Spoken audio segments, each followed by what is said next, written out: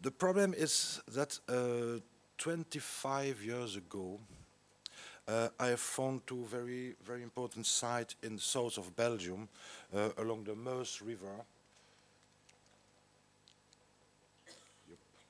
The Meuse River on the south of Belgium, inside this very impressive limestone cliff.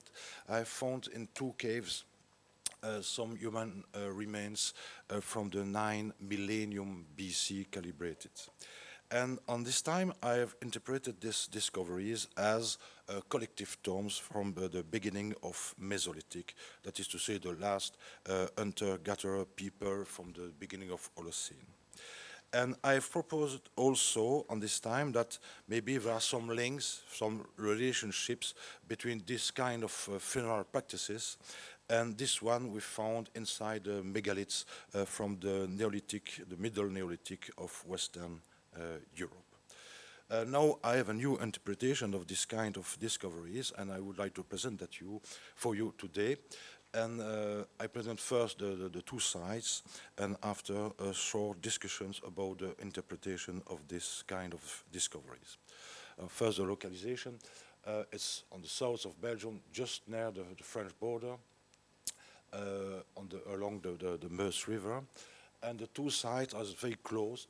The first one, it's here inside a small ravine, perpendicular to the Meuse River, and the second one along on the top of the limestone cliff, but along the river.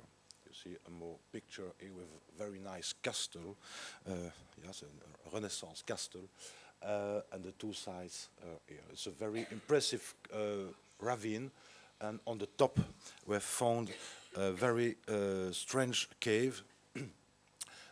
This cave was closed by sediment during the beginning of the Holocene period. We have found inside this filling at the entrance of the cave some pieces of the Bronze Age come from the plateau by erosion.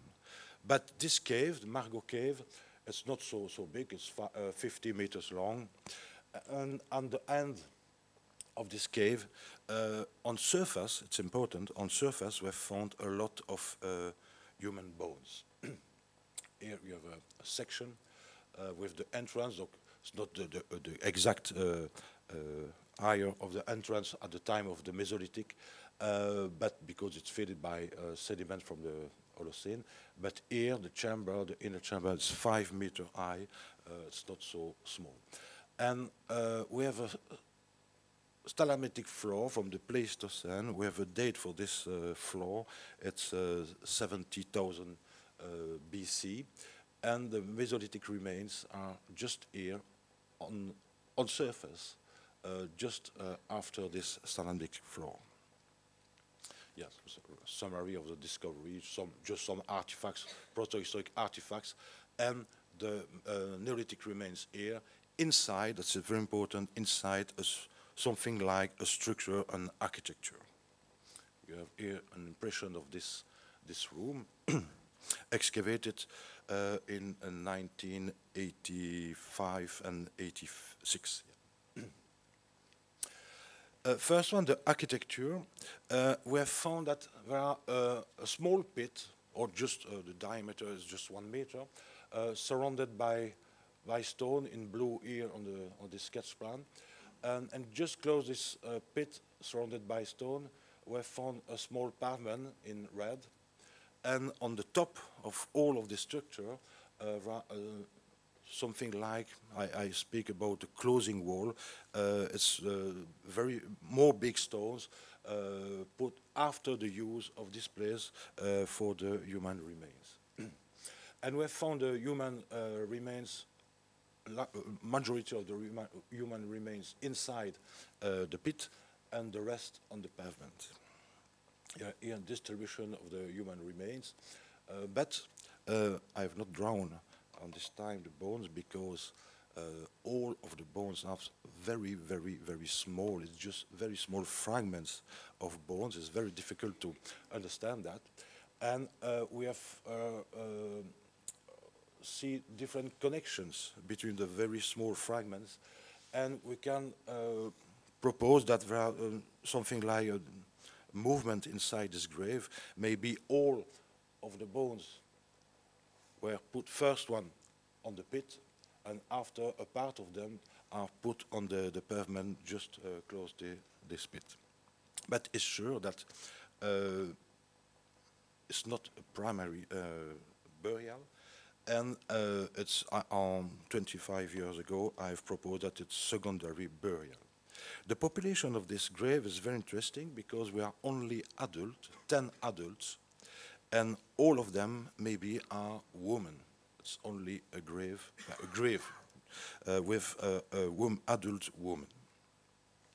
I see an impression of this grave, and we have some more important bones. You have you have a skull here, femur, but only that concern only the last woman introduced inside the cave. And this last one has also some cut marks on the zygomatic bone, that maybe the Mesolithic would like to separate the mandible from the skull. The second site here, Abri des Autours Rock Shelter. It's on the top of the cliff. It's a very small rock shelter. You see it's 1 meter square, donc it's 3 meters by 10 meters maximum. And we have found Mesolithic remains here on the end of this rock shelter, but also an individual burial on the same time, on the same period, just at the entrance of the rock shelter. All of these remains of these burials and the collective deposits were dated of the 9th millennium BC. You have here the individual grave. This grave was studied by Caroline Paulet. She is in the room today. Yeah. It's a woman again. I don't insist about this discovery today because I would like especially speak about the collective deposits. It's a very strange circumstance because we have again a small pit of 1 meter with a lot of bones inside them, but only fragment of bones. We have also some very small fragments just after the pit along the wall of the cave. And inside the crevice, a natural crevice on the wall of the cave, we have found all of the phalanxes of the person buried on this place. And here, on the south part of the cave, the northern part of the cave, we have found bones of children. But it's very interesting that the bones of the 3 adults buried here belongs to 3 persons, and there we have also bones of adults, 3 adults, but of 3 other persons, and there are no connections between the 2 sectors. Inside the pit, all of the bodies were buried, but one of them, in black here, was also burned before its introduction inside the cave. So I have organized something like an explanation of the movement of the sequence of this special place. You have the pit here with 3 adults minimum, and one of them burned. And all of these adults are preserved, but only a fragment of bone. But these bones were broken internationally. It's very interesting. Here we have 3 other adults, but there we have only very small pieces and no complete bones. And no long bones, nothing, no skulls, nothing. Just very small pieces. And the phalanxes in the crevice, there's a place with the only place with connection of the 2 categories of adults and the children there, and some pieces of the 6 adults are mixed with the children. But the only skull we have on this cave is a temporal from the last person buried inside this cave. And this temporal was buried inside a small pit, covered again by a wall. It seems that this kind of discoveries are, maybe you understand that why on this time I have interpreted this. Doesn't work. C'est bloqué. Ah, okay. I have interpreted this kind of discoveries as collective tombs, but now I think it's maybe more probably a site for the treatment of the dead, because we have exactly the opposite circumstance of a secondary burial, for example. We have only the small pieces, we have only the rest that we found inside a secondary burial. Maybe it's just a place for the treatment of the dead, not a grave. And this kind of circumstance maybe belongs from long traditions. You know that during all of the Upper Paleolithic of Western Europe, we have some traces of manipulation of action inside the human bones, as this one from the Bac de Goulian in the Charente, la grotte du Placard cave, with this kind of sculpture of the skull. We have also a necklace in the human teeth, and so on. And maybe we have not collective graves during the Mesolithic, but we have a special place for the treatment of the dead, of the bodies of the dead. And in the Autour rock shelter is clear that the Mesolithic have taken away all of the very important bones. Sometimes fragments of bones are broken, sometimes complete bones, all of the skull, and so on. For what? I don't know. But maybe it's the first case of a discovery of a place for the treatment of the dead. And you know also that for the Western Upper Paleolithic, we know some individual graves, but for all of the Upper Paleolithic, we have only 100 graves. It's not a lot. And this one is used as the most important example of the funeral practices for the Magdalenian, but it's the only case of this kind of discoveries.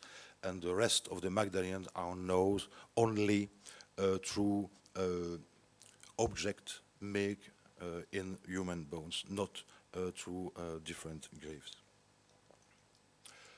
But in Central Europe, during the Upper Paleolithic, we have single graves with individuals, with never manipulation of the bodies, with never recuperation of some bones. We have a normal way for the bodies, but we have very few examples of this kind of funeral practice. Really, we know nothing about the funeral practices of the Upper Paleolithic. We have just some some data, but it's not enough to interpret the funeral practices of this time, really.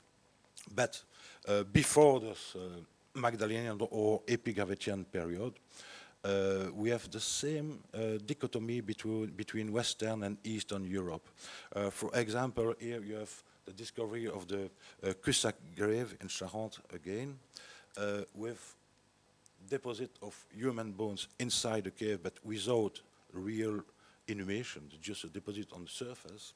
And at the same time, in Central Europe, in Italy, for example, you have a real individual or double for multiple inhumation tombs. Donc we have in Europe maybe during the hunter-gatherer period, we have two districts. Western part are more interested with manipulation of bones, of human bones, and in Central or Eastern part of Europe, they prefer, apparently, to bury definitively their dead. During the Mesolithic, we have the same situation. we have place for manipulation of bodies, we have place for the treatment of bodies, we have a lot of case of manipulations of body, and with recuperation of some parts of the skeletons. I speak about relic, I don't know what is it exactly, but we have not real grave for this period. But at the same time, during the Mesolithic period, in Eastern Europe, we found the first cemetery of Europe. This example is from Ukraine, but we have the same situation in different parts of Europe as here, more recently for the late Mesolithic in the Scania, in south of Sweden, but we have also some cemeteries, necropolis in Denmark, in Netherlands, and so on. It seems that Western Mesolithic, it's follow the tradition of the Western Upper Paleolithic, and the rest of the Mesolithic follow the tradition of the central and eastern part of Europe.